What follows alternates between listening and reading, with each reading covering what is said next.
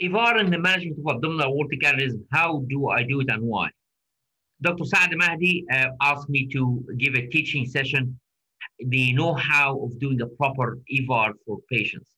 All of you understand some of it, some of them doing it without knowing why they're doing it. However, I'm going to show you the know-how of it, and I hope this will make you understand the basis of a lot of stuff that we do. Expanding the AAA horizon, currently doing BVAR, SHIVARs, FIVARs, TIVARs, and a lot of things being done because we started somewhere and went forward. The technology is moving so fast, and in order to excel in what you do, you have to master at least 4 graphs in your department, because this will cover you almost 99% of the problem. You cannot use any more than that because you don't have space to keep it on. And my advice, there's a lot of graphs that's not fit for the purpose, and avoid them. And talk to your friends and your mentors and your colleagues, and they tell you which one. And some of them are very famous, but they're dangerous. Why the need for lateral thinking? 60% of treated AAA patients had anatomy that fell outside device instruction for use. Even with more liberal interpretation of indication for use, approximately 1/3 of patients still had anatomic configuration inconsistent with device recommendations. Proximal aortic neck length less than 15 millimeter in more than 40% of patients, and external iliac artery less than 6 millimeter diameter in 30% of the patient. Calcific, tortuous, and narrow access vessel increase the risk for technical failure and need for secondary procedure. Moreover, we have new horizons with the technology, but the old problem didn't change at all. From severe neck angulation to conical neck structure to small access vessel to iliac femoral occlusive disease to arterial tortuosity, significant calcification or thrombus, tight aortic bifurcation, short iliac arteries, short infrarenal aorta.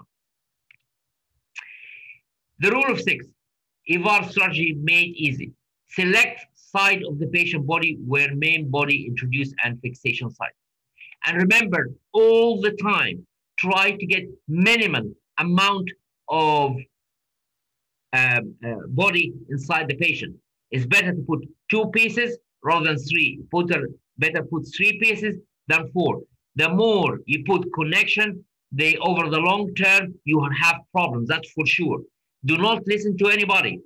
The patient is yours, and he will be following with you to the end of his life. So you have to do it the right way from the first time. Obtain and note anatomical measurement on the worksheet, and always save it so that if he comes back, you know what you have done. Select main body graft with trump oversize. The minimal oversize is 25, and I do prefer 30 in the infrarenal and up to 45 into the thoracic. The reason for that, we know from our MRI 4D dynamic measurement and segmentation, the huge change in the size of the thoracic aorta and infrarenal aorta. So the idea of 10 or 15 and 20 is for the birds. You have to get a proper sizing. And the proper oversizing have to be after that. Measure outside to outside. Do not measure in to in, because measure in to in is undersizing and you'll end in a disaster. Select ipsilateral iliac leg with Clinton oversize and length, meaning that the maximum over there of oversizing is about 15 to 20%. That's why you have the trump and you have the Clinton. Select the contralateral iliac leg after measuring on the table. So you have to have the 3 lenses. Avoid covering the internal iliac. If you cover it, that's all right. You can't do anything about it. But always, when you put the lumbar twist into the iliac, it changes the configuration, and sometimes you find yourself that you might cover the internal iliac. So better before opening, measure it with the angiocast and know exactly what's going on. Protect one internal iliac if you can. Patient will be happier like this. Again, rule of 6, 3 diameters, D1, D2, and D3. And D1 is the diameter just below the renal. And D2 is the diameter of the common iliac, and D3 on the left, and D3 is on the right. 3 important lenses, L1, which is the length from the lowest renal to the aortic bifurcation. Because some graft, if you don't understand L1, you'll find that you're firing both limbs into the right common iliac or the left common iliac, and you'll end in the desertion. L2 is very important, which is the size from the lowest renal to the internal iliac bifurcation. And L3 is very important to the right and the left. Use axial CT images to measure the outer wall to outer wall, proximal neck, and common iliac diameter from the outer wall to outer wall. Again, the rule of 6. Use axial CT images to measure external iliac diameter from inner wall to ensure that the introduction system can access the vessel. The vessel must be compatible with the introduction system that have the profile of 12 to 17 sheaths, which is between 4.7 and 6.5 millimeter outer diameter fiducial sheaths. Use angiography with calibrated catheter to determine the length of the leg of the graft needed. Do not oversize the length. Oversize the diameter, no problem. Oversizing the length, you'll end in problems. Use the actual length, and it's great if you use it intraoperatively. If necessary, select a shorter leg graft if it's required. Step 1, choose the site that has the best access vessel for the main body. This could be gone through when you understand iliac tortuosity and vessel diameter, angulation of a distal neck, aneurysmal sac orientation, presence of a mural thrombus within the aneurysm, symptoms of iliofemoral disease, stenosis of calcification, iliac length, a short iliac on the contralateral side or iliac aneurysm on the ipsilateral side. Step 2, D1, get the large aortic neck diameter throughout the 15 millimeter neck length. D2, the large iliac diameter through the contralateral distal fixation side. D3, the large iliac diameter through the ipsilateral distal fixation side. Then the L1, L2, L3, the length between the lowest renal and the aortic bifurcation, including the lateral deviation, which is very important. The length between the lowest renal and the contralateral distal fixation side, including the lateral deviation, and the length between the lowest renal artery and the ipsilateral distal fixation side, including the lateral deviation. Secret of an EVAR success. Proximal aneurysm neck is considered the Achilles heel of EVAR failure. Length, diameter, and angulation are most important morphological feature of the proximal aneurysm neck. More hostile aneurysm neck are related to adverse EVAR outcome. Introduction of the newer stent graft with increasing experience, patients with shorter, more severely angulating neck and wider aneurysm neck are considered eligible for EVAR. The aortic neck. Very important to understand that I'm giving you the know-how. The aneurysm neck should be investigated for its shape, length, and diameter, as well as for the presence of thrombus, calcification, and bulging. Measuring the aneurysm neck length on a reconstructed view along the line, one should realize that the length of a virtually stretched aneurysm neck is being measured. The actual aneurysm neck length is most likely not equal to the functional neck length in patients with angulating necks. You tell that I have stretched the view, I have 2 centimeter neck. You put the graft in, you can't find even a neck. That's why don't get deceived by an enthusiastic reg or SHO who trying to tell you to do something that cannot be done. You have to do everything yourself. Trust nobody except yourself. The functional neck is the length of the neck that can be adequately used for fixation and sealing of the stent graft. You'll find people, oh, you can do this, there is this. Remember, the drug rep or the clinical specialist, some people wants to sell graft, so they try to tell you use it, which you can't use it. Some inexperienced people who are using the workstation will tell you something that does not exist. So always look at yourself, and you have to understand that you are the one who's carrying the can. Angulation in aneurysm neck hamper the effect and the effort to use the entire neck for stent, graft fixation, and sealing. Now, the other thing that is the increasing function landing zone is through canceling the parallax. And in order to cancel the parallax, you cannot put the C-arm or your end suite into an AP. You have to have what's called craniocaudal in order to cancel the parallax so that you could increase your functioning landing zone. Increasing the function landing zone is the success of your EVAR. Functional aneurysm neck. First, the radial force of EVAR can only be used for sealing and fixation if it's placed appropriately to the aortic wall. Do not say that I've done the over sizing as Prof said, but it didn't work because you did not see the function aneurysm neck. You fire it in the middle of the aneurysm. In a more angulated neck, the length of the stent graft alignment to the aneurysm neck will be shorter than in a straight aneurysm neck. Second, the greater the curvature of a tube, the greater the change in the blood flow velocity that circulates in this tube. The force applied against the wall by the blood flow is proportional to the square of the change in velocity in angulated neck, thus resulting in an increased displacement force. So if you have the neck like this, you need to correct it first. That's why we do the dress technique. We put a giant palmar to collect it so that we prevent displacement later on. Finally, appropriate position, sealing, and fixation are all the more important in patients with an angulated aneurysm neck because angulated aneurysm necks are related to adverse anatomical characteristics. Here we are. Asymmetric deployment and undersizing of VAR have serious consequences. You can see here that you have put a smaller stent, ended in a bigger endo leak. It's crazy. Or total migration. So you have to do everything by the book in order to have a better outcome. Endokilting. Endokilting is the ability to allow both areas to be at the same level together so that you don't have an area bigger or smaller. You could do that through the radius and diameter of a plan not perpendicular to aorta increases the more oblique it's placed to the perpendicular plan, influence the degree of oversizing.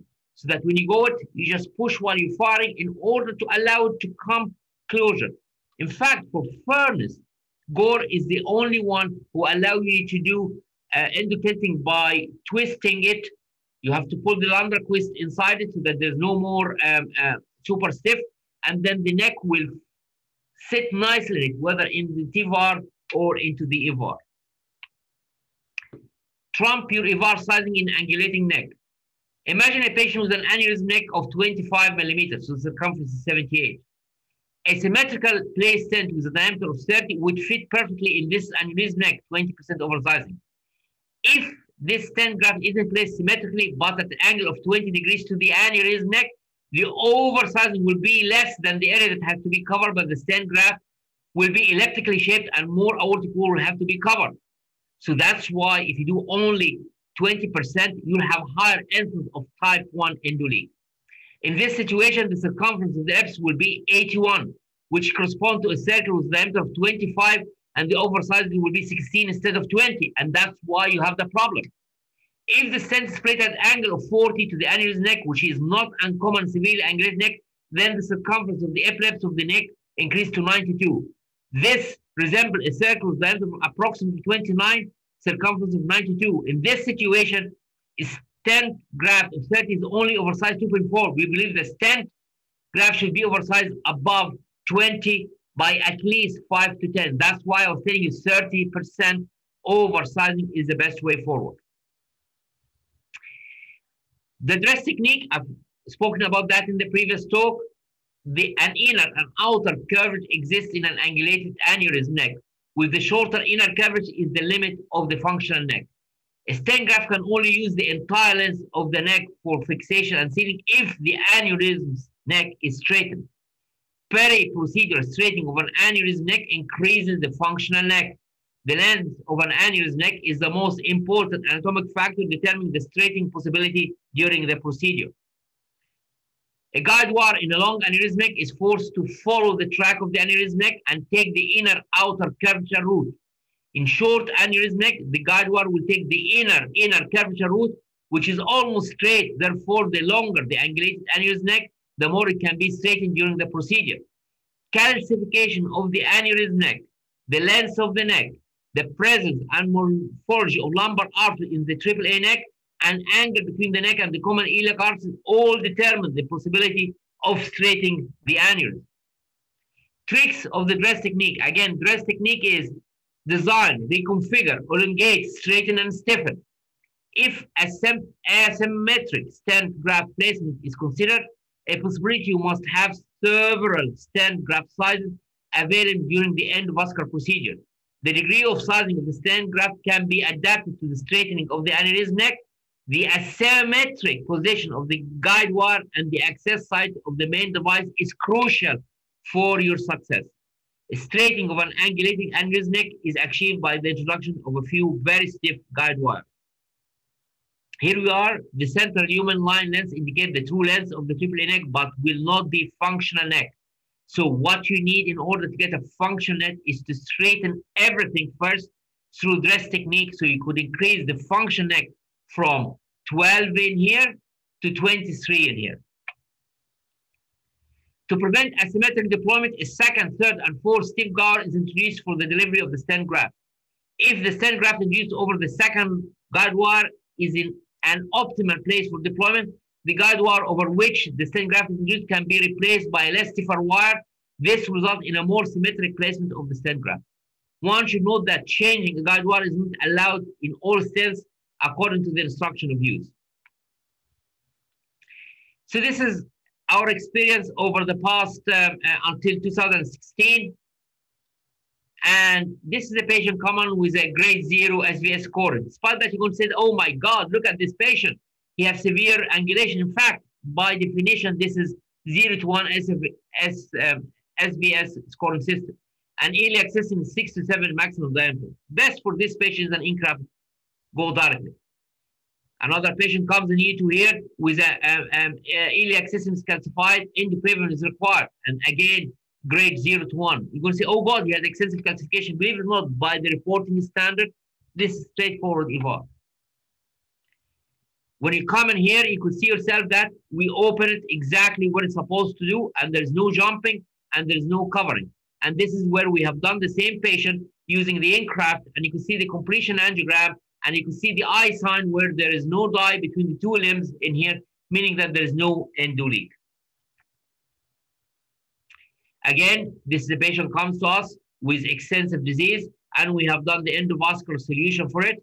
And you can see again, the eye sign, no endo leak. This is the follow-up over 5 years, and there's no migration. So the reason to be sure that you're following the right way and getting the proper designation is that over a long time, there's no migration from the level of the renals. Difficult access, this is grade 2 to 3. This is patient have almost total occlusion in here. And what we have went through, we went through contralateral, we use a rim caster, and we done a rendezvous technique in order to cross the wire. And then after doing that, we went on and we found our graft, and this is the follow-up. So we had endopaving uncoupled, and we put an in-graft in this almost totally occluded iliac system and aortic iliac occlusive disease, and the patient done fantastically well. Again, this is a patient who required endopaving uncoupling with a total occlusion, and we went on and we put after that along a smart 12/8 into the external iliac in order to get a very good outcome. Another patient with severe aortic iliac occlusive disease, we with a small abdominal aortic aneurysm 4.5. So in order to treat everything, we put an in-graft, and we went up to the external iliac in order to do this case. And this is the completion angiogram, show exactly how it's marvelously locked after post-endopaving and coupling. The Octopus AAA, that's grade still 2 and 3 by the SVS scoring system. That's why they're going to say, oh God, I've done an Octopus. I'm just telling you. You see that you have done a great job. You see how far is the grade is 2 to 3. And this is the Octopus AAA. We done him, and the patient looks fantastically well. And the follow-up after a few years, there's no problem. Challenging neck, still, believe it or not, grade 2 and 3.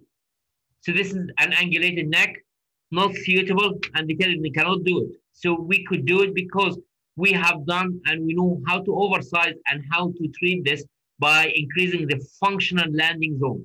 Without increasing the functional landing zone, you will end in type 1 endoleak. And you will say that, why this guy doesn't have an endoleak and I have endoleak? Because you do not increase your functional landing area. Again, this is the iliac, 90 degrees. What we usually do, we do a stent at the end of the iliac in order to prevent this problem. Double 90% iliac access and 90% angulated neck. We go in and we do a dress technique where we put palmas, giant palmas over there, and then hook the stent on it. And it looks fantastic after that. So the whole idea that you have to have everything in your hand in order to allow things to be done perfectly well, as you can see in here from these two very complex cases. Again, dress technique could be used in the rupture aneurysm, and this is the rupture over there. We put a giant XL in here, and you can see the completion angiogram in here, and the patient was saved from his rupture. This is a patient coming in again with a major problem that he had a contained rupture, and we're using a low profile percutaneous system. Nobody believed 10 years ago that rupture aneurysm could be done percutaneous. Now it is the norm. Now, grade 4E, which is the emergency one for ruptures. And as you can see, this is the patient comes in here with a rupture. We put the giant palmar stent in here. We put the graft in, and this is the rupture. And you can see the ruptures freely over there. And that's the completion angiogram. You can see because a huge sac, how the limbs were just flying across the two areas. Again, this is we do the CT intraoperative to be sure that everything is gone well. However, we started doing this and then we abandoned it because it's cumbersome. However, with the new GE machine that we're going to have, I think this will be the routine for all of our patients. REVAR bilateral common iliac, again, straightforward. You come in, you cover to the external iliac, and there'll be no embolization to any of the internal iliac. Forget about it, you're saving the patient life. And this is the way it's supposed to be done. Now, REVAR for aortic cava fistula. So this is a patient came in with a rupture aortic aneurysm into his inferior vena cava up there, to which we have put a C tag, and here shows C tag, and this is the EVAR in it, and he done fantastically well. And then another patient come in with a extensive rupture. So we have a DU REVAR, one into the inferior vena cava and one in the aortic iliac, and he's 10 years post-operatively, and he's doing fantastically well. Aortic dissection. So this is a patient in February 2008 came with the right common iliac artery aneurysm. We decided to do an endovascular. We put a cook after we have reverted. Done a CT scan, everything looked hunky-dory, and then she decided to go for a DC shock because the right common iliac is fixed. She came in with an infrarenal acute aortic dissection. You can see that the whole infrarenal aorta is dissected into 3 parts with severe abdominal pain not responding to anything. So we decided to treat her with endovascular scissoring, where you put 2 wires and slash the septum. And then after that, we use the ink graft in it. And you can see in here, this is in the false lumen. And this is when we went through the true lumen and just putting the stent. And this is the completion angiogram almost last year, which is almost about 6 years. And the aneurysm totally disappeared. Both internal iliac are gone because we have to fix the dissection, and things looks hunky-dory.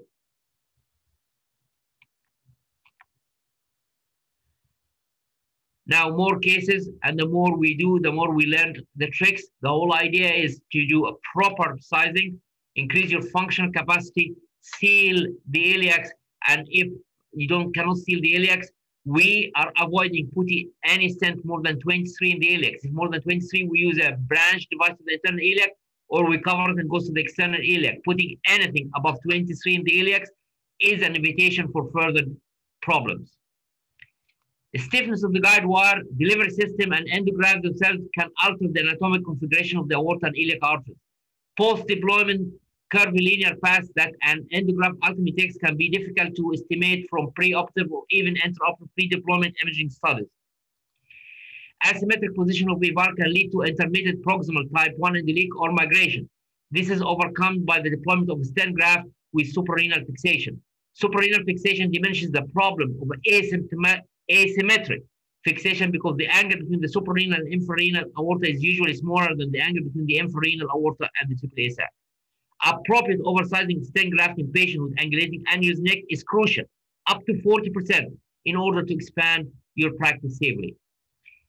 Proper planning and sizing will increase applicability over the broad spectrum of aortic iliac anatomic configuration. Persistence of low rate of secondary procedure and aneurysm-related morbidity will provide a minimally invasive solution that compares favorably with traditional open surgical aneurysm repair over the long run. I thank all of you for sitting to the end to understand what we're trying to explain and teach you.